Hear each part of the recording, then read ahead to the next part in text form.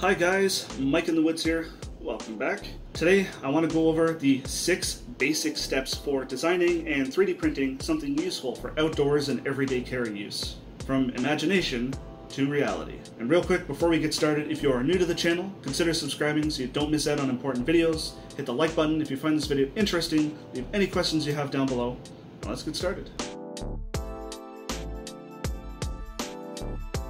Step 1. Conceptualization.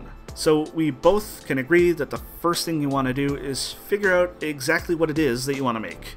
Are you bridging a shortcoming in your gear? Are you fixing something? Are you improving on something?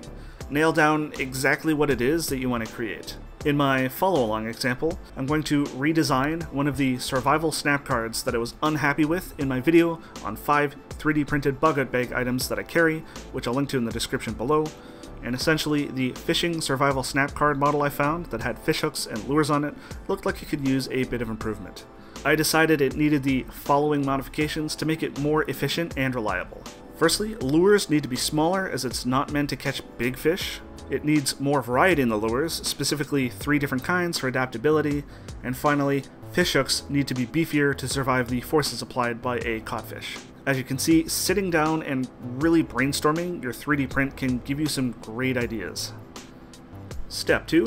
Designing.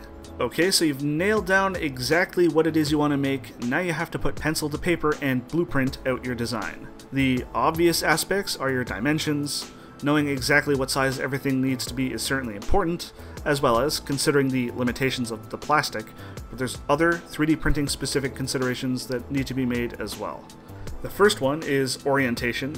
3D printers print from the bottom up, drawing items layer by layer. Imagine if you have the flat bottom part of something mid-air and the print head has nothing to print on. Your object should be designed in a way, if possible, that any flat overhangs are on the bottom of the model sitting on the print bed. Now, 3D printers can create a sort of support scaffolding to get around this, but it will require some additional cleanup afterwards. The second consideration is how the material layering will affect its structural integrity. While layers get some pretty good adhesion, 3D prints are definitely weaker with force applied in a way that causes torsion against the print layers. In some situations, this could cause the layers to delaminate and your 3D print to split perfectly along a layer line. Design your item in such a way that it applies force in a perpendicular manner to the way the object is printed. With the survival snap card redesign, I'm already lucky in that the design lends itself in such a way that the forces applied to the hooks and the lures are already perpendicular to the layering. The overall size of the snap card is staying the same, and with larger fishhooks and 3 smaller lures, this is the design I came up with. I beefed up the fishhooks in the bend to take more of a beating, and 3 different fishing lures give me some options. Step 3. Modeling. So you've got your design, now it's time to turn it into a digital 3D model. If you've never used 3D modeling programs before or are otherwise unfamiliar, there's plenty of tutorials on YouTube for you to learn how to model, but if you're already familiar with an app, pretty much any 3D modeling software will do if you're proficient with it and can export to an STL or OBJ file. If it's a simple model like my snap card, you can simply use your blueprint as a visual reference, but for more complex stuff, you can totally draw out complete front, side, and top shots, scan them in, and bring them into the modeling program to use as a direct reference for modeling your item. With your finalized model, in addition to the previously mentioned design criteria, you want your model to be clean of any defects. It should be sealed, which means it has no open faces. Imagine for a second that your model could hold water, and if there's any holes in it that water could leak out of, it's not a sealed mesh. Remember those cubes you used to cut out of paper and fold up into a 3D shape back in elementary school? It's basically like that. You also want to triangulate your model so that all of the faces have 3 sides to them. Step 4. Materials and settings. The model's done and ready to print. Now you just need to pick the right materials and settings with your favorite 3D slicer. There are many different plastic types that 3D printers are compatible with, each with different properties. However, for the sake of simplicity, we'll focus on one particular plastic type that suits our needs for EDC and, most importantly, outdoors use: ASA. ASA is important because it's a type of plastic that has similar durability and properties as ABS, another common 3D print plastic, while also offering the most important characteristics we need: strong UV and weather resistance. That way, our 3D printed object doesn't deteriorate when exposed to the rigors of outdoor use.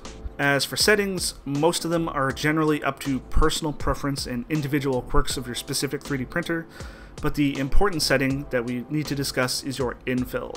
This setting controls how solid your print is, with 0% infill representing a hollow print and 100% being a completely solid print, and the in-between being varying levels of crisscrossing scaffolding on the inside. 100% infill will obviously give you the best durability, but it'll also weigh the most. You can try and find the perfect balance between durability and weight, but I generally just go for 100% infill right off the bat. For my fishing snap card prototype, I'm using basic PLA, which is a simple biodegradable corn-based plastic, for testing purposes until I finalize my design.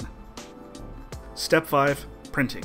This step is pretty straightforward. Toss your file on an SD card, put it in the printer, and let your printer do its job. Depending on the size of your print, this might take some time. Luckily, my survival snap card is small and only took 20 minutes for the initial print. And the final step, testing and refinement. The print's done, now it's time for the most important step, checking it out to see if it matches your expectations. Is it the right size? Is it the right weight distribution? Is it too weak in a certain spot? With any new gear, especially one designed and made yourself, testing it out is important to identify defects and areas of improvement. It won't be strange or out of place if you need to go through a few revisions until you finally get something you're happy with. For instance, my fishing survival snap card redesign turned out to be way too thin. I only made it 1mm thick instead of 2, so I doubled its thickness and printed off a second copy. And honestly, with the second iteration, I'm pretty happy with it without actually taking it out and testing it, although maybe I can make the holes a little bit bigger in the next version. Well, that's the general gist of designing and 3D printing a custom tool for outdoors or EDC use. This isn't intended to be an in-depth, detailed, step-by-step guide, just a simple, 6-step overhead process to guide you in your own adventures in 3D printing. If you have any specific questions, leave them down below and I will make sure I answer. If you're new to the channel, I explore the intersection of fun, futuristic technology with traditional outdoors experiences, so check out my other videos and consider subscribing. And lastly, hit the like button if you found this video interesting. If you want to help out with the channel, check out the links in the description, such as the link to my online 3D print shop, where I sell a variety of outdoors-oriented 3D prints and paracord items. And starting from today onward, I actually have a special promo code for my wonderful YouTube viewers to get 20% off their entire order on my shop. Use promo code SHAMELESSPLUG at checkout to get 20% off. I'll also link the model of the survival fishing snap card I made if you want to print off your own. Thanks for watching, guys. I'll catch you next video.